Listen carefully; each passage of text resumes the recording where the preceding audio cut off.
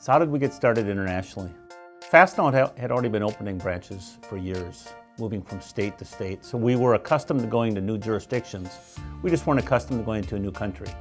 It started with tapping a few district managers on the shoulder and saying, could you open some branches for us in Southern Ontario? From there, we did some simple things. As any other new business, we started to approach customers. We asked them if there's ways we could help.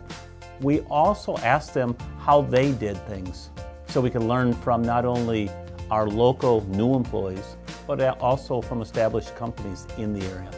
At the time of recording this video, we're just over $5 billion in annual revenue. So when I look out to that $10 billion organization, I see no reason why Fastenal International won't be 20 to 25% of that number. And when I look to that future Fastenal organization and the international component, one thing that I know is true is that we will find success in every country because of the success we found in others. And what I mean by that is a strong international footprint will allow us to be more successful in the countries we're in, as well as the countries we're going to, because our customers are in both of those markets.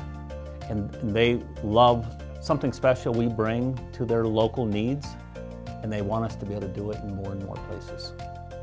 So in a demanding world, what does it require to find global success?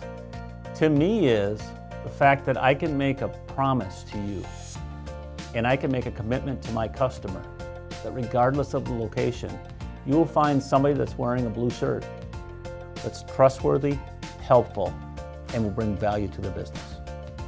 To the Fastenal Blue Team around the planet, thank you for joining our team, and thank you for allowing us to be part of yours.